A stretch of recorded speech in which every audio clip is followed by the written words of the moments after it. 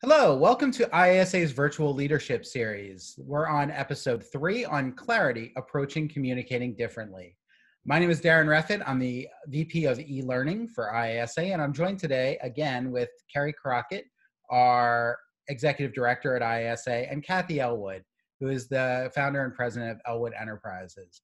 So let's jump right in. We've talked about the fact that we need to be more flexible and there's these different ways of working, and all that requires a different way of communication. So why don't we start with you, Cathy? What does that mean when we talk about, communicating differently? So I think if I were going to leave you with anything today, one of the most important things I would want to leave you with is that you have to be much more deliberate and concise in your communication than ever before. You've got to realize that you really can't look the person in the eye to determine whether or not they received your message.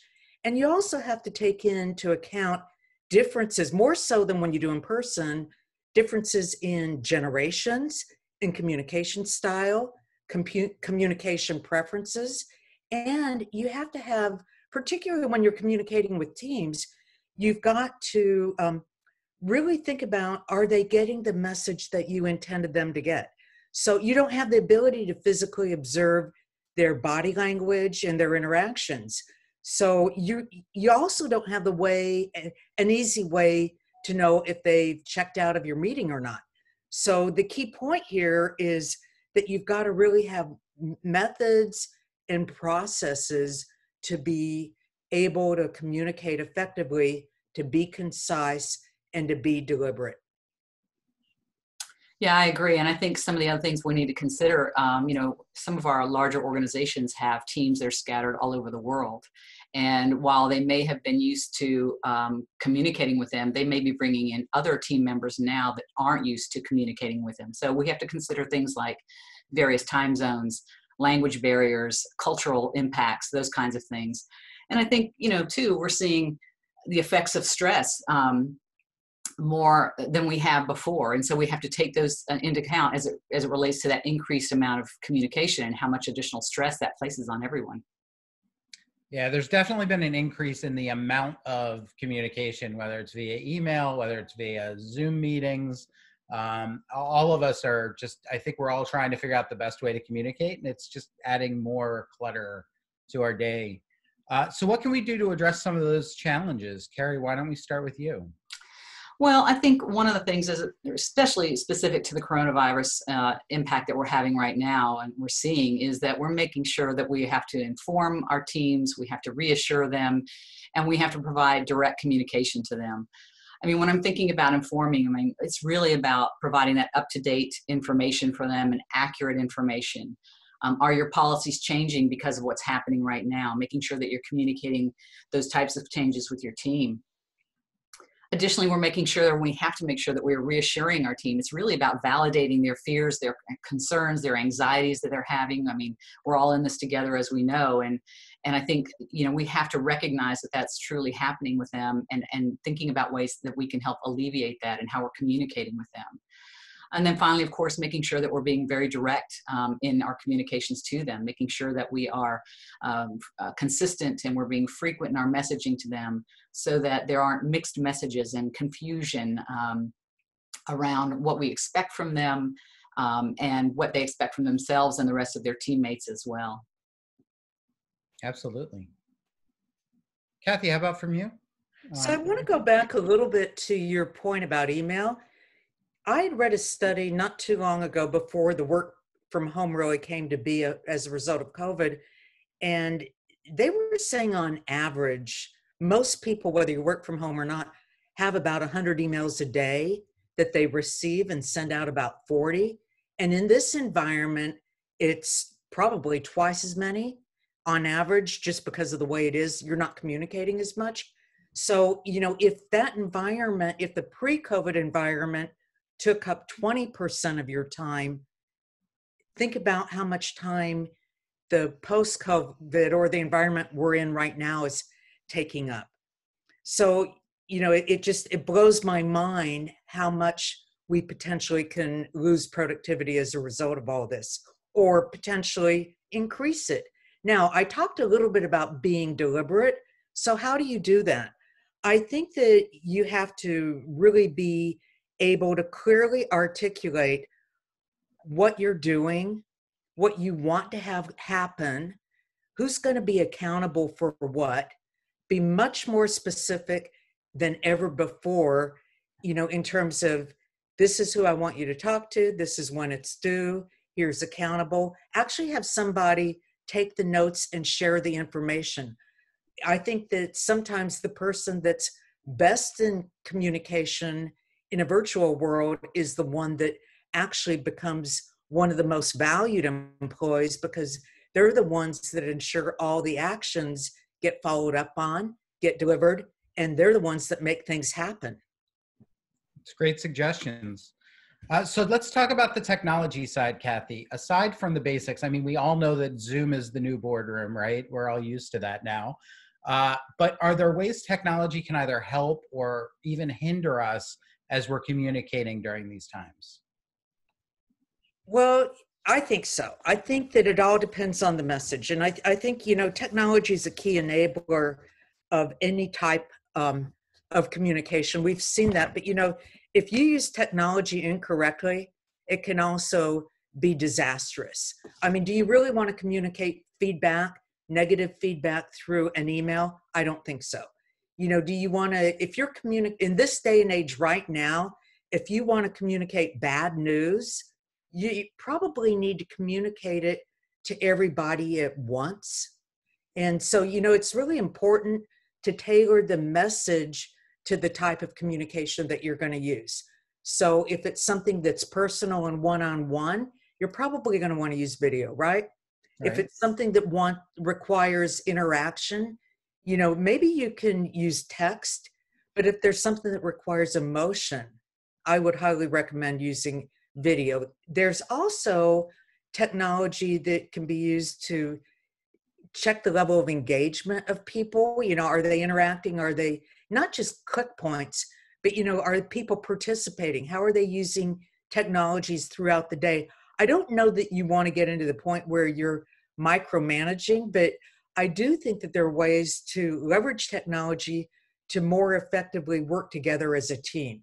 You talked a little bit about Zoom, and I know that Slack, a lot of organizations are using Slack and Trello, and there's so many different ones. Airtable's one I personally like, but there's technologies that will make you more productive if you want to use them.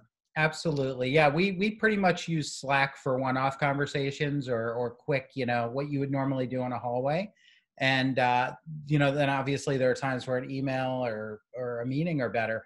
One thing you need to also consider, I will throw out, is what your technology will enable. And what I mean by that is, at a previous company, our Slack, we used the free version or the light version, which meant it only archived the last, 2 weeks of history. You couldn't see further than that. So at that point, you really need to think about, okay, is this something that I'm going to want to make sure I can reference again in 2 months? Or is this something that it's okay if it expires and I can't access it? So, Kerry, what else can we do? Any other thoughts around this before we are getting close to our time? So I'm going to close us up with closing thoughts here in a moment. Well, I think I just want to make the point about, making sure that you're keeping your team engaged in all of this, that we have going on right now. Sometimes we're on video team calls, and, you can tell where some are being a little more silent, reluctant to speak. Make sure that you're calling on those people. Make sure that you're bringing them into the conversation if they're not comfortable speaking out, or try to detect from body language or facial cues if they seem to be struggling and they're not quite sure where they're fitting into what's going on. Maybe you need to take those cues and have one-on-one conversations with them. So I think, it gives us that opportunity to make sure that we are engaging everybody and giving them an opportunity to be a part of that team and a part of the conversation.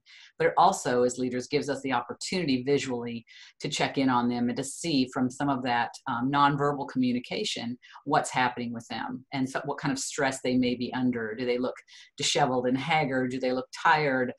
Those kinds of things that you might not really notice in the day-to-day office space when everybody's passing by everybody in the hallway. So I think it just gives you that great opportunity to sort of check in with people visually as well. And that's a big part of communication, that nonverbal piece. So making sure that we're tuning into that and making sure we're recognizing it and making sure that we're able to address issues that we're seeing, with our teams. Cathy, I remember at one of your sessions at IASA last year, or the year before, I recall you quoting a stat about communication.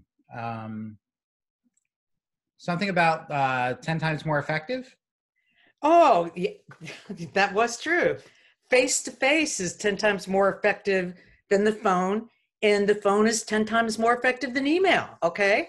So there's another point I want to make, though. Sometimes we get to when we're communicating, we forget the power of telling a story. We forget the power of telling the why we're making things happen. When we're communicating, it's a lot more effective to tell stories to reinforce the message that we're trying to send. Did you know that if you're trying to get a point across with just data and facts, only 2 parts of your brain light up. But if you're trying to tell a story and you're using data and facts in stories and examples, 8 to 9 different parts of your brain light up, which means you become a lot more engaged, a lot more interested, and you're more likely to remember what it is that the person's trying to convey. I do think that it's really critical that when you're communicating, particularly when you're leading teams and leading virtual meetings, you're going to need to be clear about what the agenda is, what the purpose of the meeting is. You're going to need to make sure that you define your desired outcome for the meeting, who's going to be responsible for what action items are to be followed up on. Specifically, you're going to want to be more deliberate with everything that everybody is assigned to do, the who, what, why, where, and when. And probably most importantly, you need to make sure that everybody is given the opportunity to participate in the meeting, to make sure that they understand their responsibility, that they understand what's expected of them, and the opportunity to ask any questions. So when they're moving forward with the next meeting or the next part of work that they've taken on, they know how to proceed. Got it. Kerry, any other thoughts around how to keep people engaged during virtual meetings that you'd like to throw in? And then we're going to be wrapping up. No, I think we've covered most of them. I mean, again, just making sure that if somebody's not speaking up, bring them into that conversation. That's great. So this is a perfect segue. I think a nice place to close out. Our next episode is going to be on teamwork and how you can foster collaboration in these trying times and virtually. So let's wrap up with any final thoughts. Kerry. I think for me, the biggest thing is just make sure you are communicating to your team. Keep the dialogue open, but most importantly, be emotionally present for them. It's a difficult time for everybody. We recognize the stress that everyone is under. And I think just being emotionally present for your team and making sure that you are communicating as frequently as possible that people can tolerate and as accurately and as clearly and concisely as you possibly can. Okay, great. Cathy? I think the most important thing that you can do is to be deliberate. I said that at the beginning and I'm saying at the end. Be deliberate in what you communicate, how you communicate it. Pre-plan what you're going to say. I know you can't always pre-plan every word that you say, but the message you can. And think about what you want people to receive. How do you want them to feel? How do you want them to interact with you? What do you want them to do? If you can think about that in advance and anticipate what their responses might be, you're going to be a better communicator. And more importantly, you're going to have them engaged and you increase the chance that they're going to get done what you've wanted them to do. That's great. And that's a great way to wrap up. To those of you watching, thank you so much. We look forward to having you join us next week for teamwork and collaboration. And Kerry, Cathy, as always, thank you so much for taking your time out. Stay safe out there, and we look forward to seeing you next week.